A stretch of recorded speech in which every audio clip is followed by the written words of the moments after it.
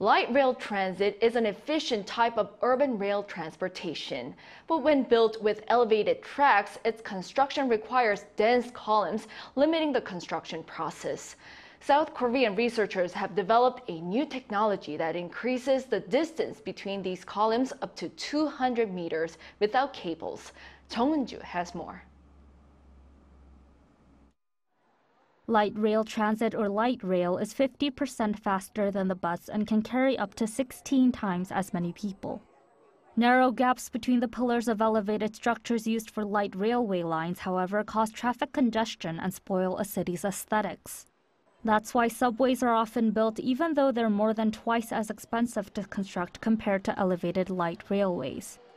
A South Korean research team has developed the world's first elevated light rail structure technology that increases the distance between columns to 200 meters without the use of cables.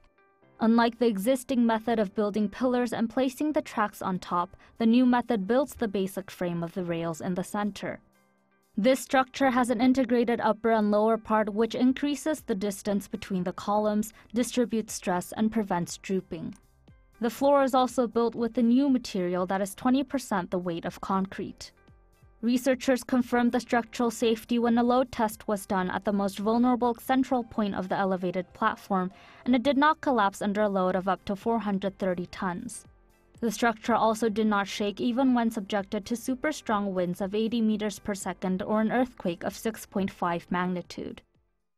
The distance between the elevated structure pillars are genuinely 3 to 40 meters, but the newly developed structure technology can reach the world's longest span of 200 meters in an urban area.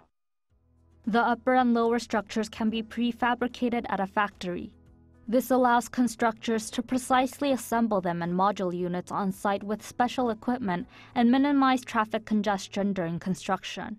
The Korea Railroad Research Institute will further advance the technology through local government demonstration projects, commercialize it, and develop it into a global Korean technology. The research team has succeeded in verifying the structural performance in real size, and the developed technology is expected to be applied to new South Korean light rails as well as exported overseas. Jeong Eun-joo, Arirang News.